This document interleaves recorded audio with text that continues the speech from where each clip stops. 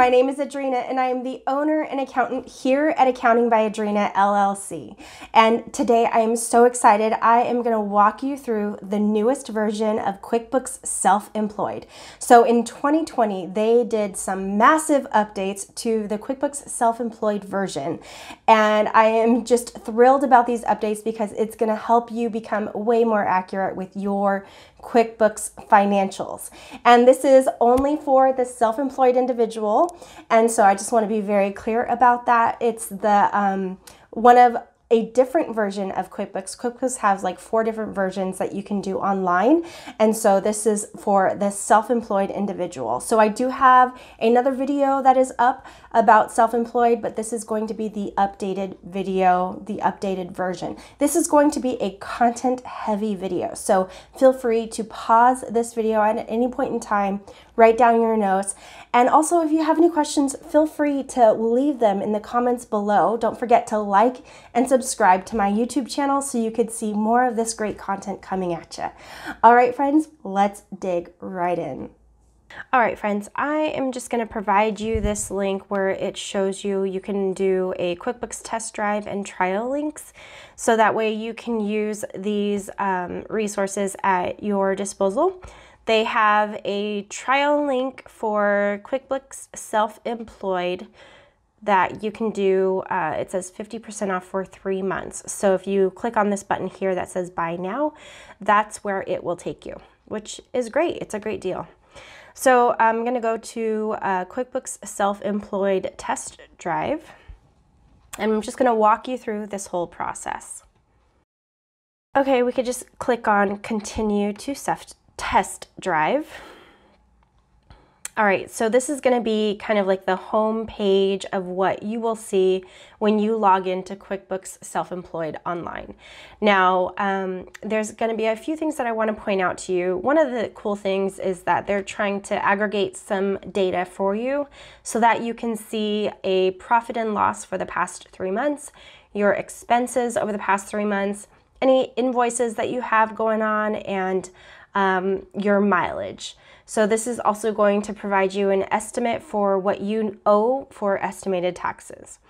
And so obviously Q1 doesn't have any information in it right now. Okay, the other thing that I want to point out to you guys is that you can customize this homepage. So you can click here and you can say, well, I just want to really look at this month. So since there's no data there, obviously it's going to be 0. If you want to look at this year, you can say, I'm just going to look at this year. So it would include all the dates that have the information included. You can also look at last year data. So however you want to view this, the last 3 months, you know, if you're looking at it on a quarterly perspective, it's going to save it. So that way the next time you log in, you'll find that this information is updated. All right, so the next thing I want to point out to you, they do try to give you some quick links here, so I just usually try to X out of that because I'm not interested in that right now. The other thing I want to show you is that you can connect your bank accounts. So you can connect a cash account, credit card, and maybe you have like a savings account attached to your business. You can also connect it that way. So if we click on View, it's going to show you what accounts you have connected. And so there's a checking account, there's a credit card account, and it says on. So that's great. Now, if you wanted to connect another account, you would just click on this little button. You would choose whichever bank account that you have. Obviously, this is a test drive situation, so it's not really going to allow us to go any further.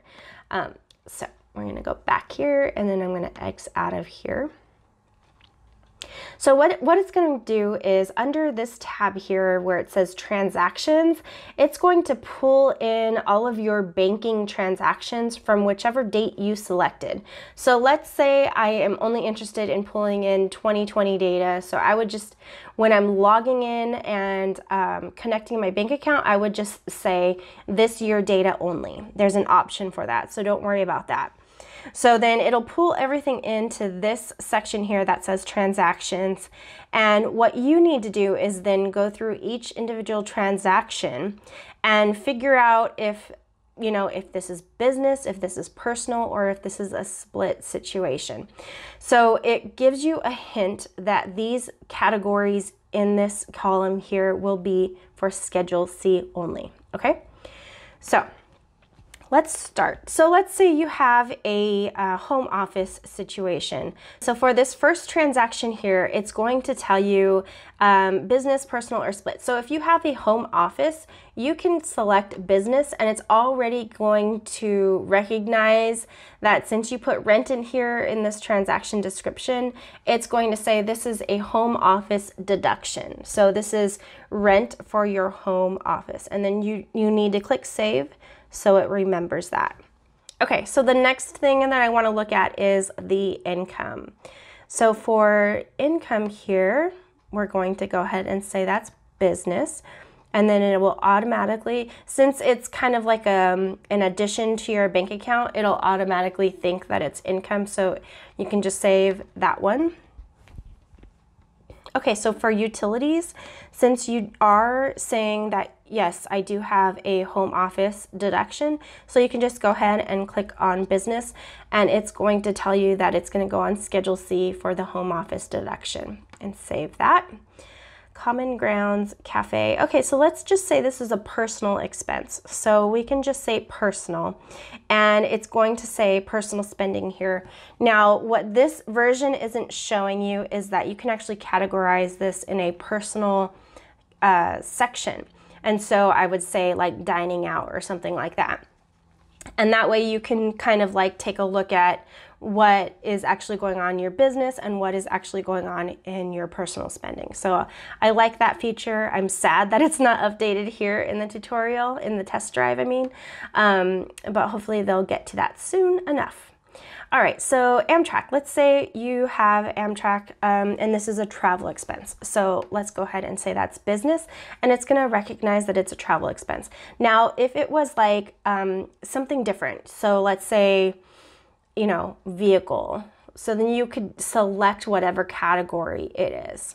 All right, so that's kind of like a quick overview of how you would categorize each of those transactions. They make it very clear for you and pretty straightforward, so it's easy to identify and it's easy to work your way through. So the home tab is what we first talked about, and then the second tab was the transactions. And then let's go ahead and talk about the reports next, because I like this feature, and this is also an update that they did in 2020. So I'm really excited about that.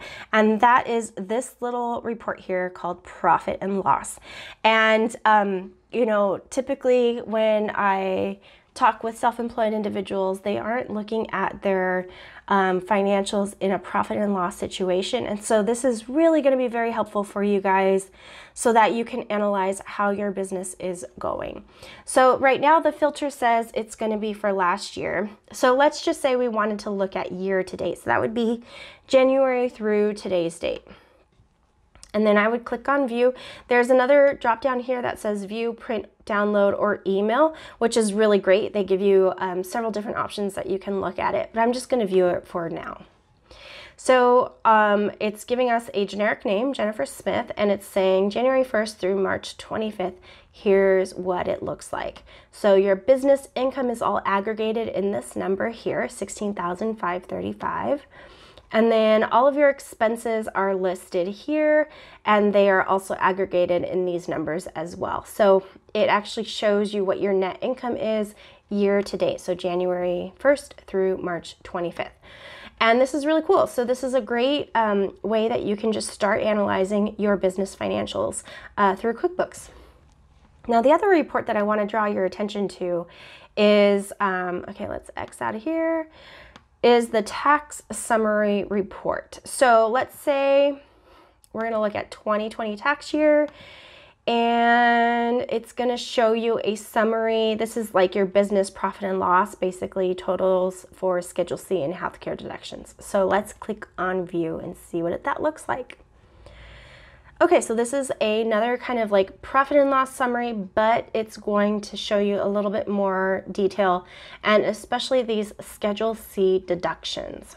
So this is really what your spending is here, and then what your deduction will be here in this column. So I really like the fact that they split that out just so you can see it. They are also showing you your business mileage, which is another tab that you can track your miles here. I'm not going to go into detail on this video about that. And then there is a standard rate deduction, so $119 for 207 miles. This is year to date only, so January through March. Now for the home office deduction, they have a separate section, and they say this is going to be 200 square feet and $5 per square feet, which is the standard amount. And then these are your actual spending, and then this is the standard deduction. So very, very straightforward, very clear. If you had any kind of business assets, let's talk about like machinery, or if you had a car that was related to your business, any kind of those things, they would be entered here. You would see that information here.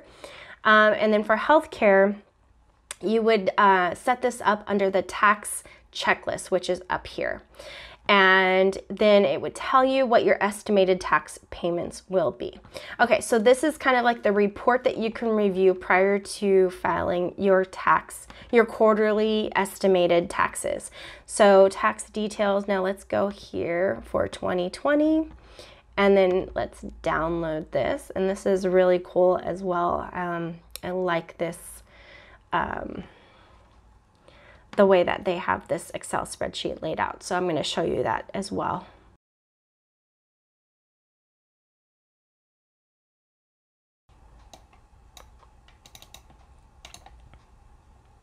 Okay, so this is the spreadsheet that QuickBooks automatically generated. So it says 2020 business summary, and it's going to be all the dates, so January through December, although there's no data there. This is just for review. So what it does is actually shows you a quarterly breakdown of your business financials, which again is very cool. I really like how they laid it out. It's very clear and straightforward for you. And if you had any kind of questions as far as like, okay, wait, what is in this number here? Then you would come down here and you would look for the tab that says Home Office Expenses. So we'd have to scroll to the right a little bit and then see this tab that says Home Office Expenses. And it's going to show you all of the data that you have in QuickBooks for that time period, which again is very cool. I like that they do this.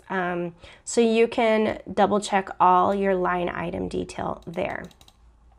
You can also double check your business income. You can check this against your bank statements, and it tells you which account it is in case you have a couple of accounts that are connected. No advertising. Let's see what else is going to be included. So let's look at meals. All right. So meals. Okay, so it's going to show us that there are several meals here, and remember, meals are not 100% deductible, so it's going to be probably 50% of this total here. All right. And then there's that travel expense that we looked at, and then it shows you all of the totals and deductions. These are the miles tracked for January as well, or for the first quarter, I'm sorry. So again, very cool. I like how they do that. And then when you are ready, you can come up here to the taxes tab, and this is how you can file your quarterly taxes. So they have two tabs here at the top. One is for annual and then one is for quarterly. So we're going to look at the quarterly one. So for Q1, what you would do is just download those reports, double check all this information for Q1, make sure it looks good to you.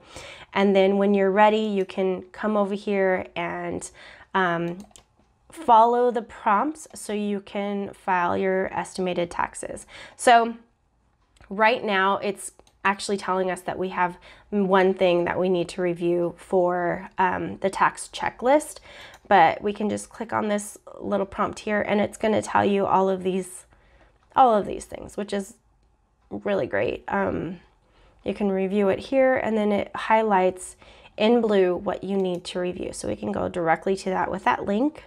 And it says Joanna Stores. Okay, so uncategorized. So let's just consider this like an office supply perhaps. All right.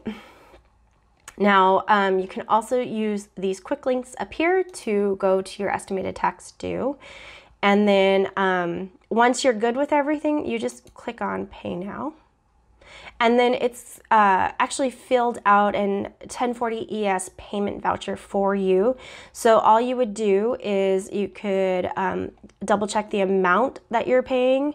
And then if you're filing jointly with your spouse, if you do that on an annual basis, you would want to make sure that you click yes here, your spouse's name, social, and then your name, social, your address, and then you would click on continue here. It's going to walk you through how to print this and where to mail it. Now, if you want to choose to do it online, what you could do is get this amount and then you can go to the IRS website and they have some quick links for you to pay online, but you would want to make sure that you pay that amount. When you finish your tax checklist, it'll show that you're complete there, which is great. And then when you do end up paying your taxes, QuickBooks will recognize that payment, either if you made it by check or if you did it online, when it comes through on the Transactions tab. And if you are trying to find your tax payment, if QuickBooks did not recognize it, then you would just come here. There's a little drop down right here. You would just click on Find Your Estimated Tax Payments, and then it would give you a list of items that they think might be one of them. All right, well, that's it for now. I am glad that you have watched this video, and please let me know if there's anything that you had questions on that you'd like me to dive deeper into on a next video.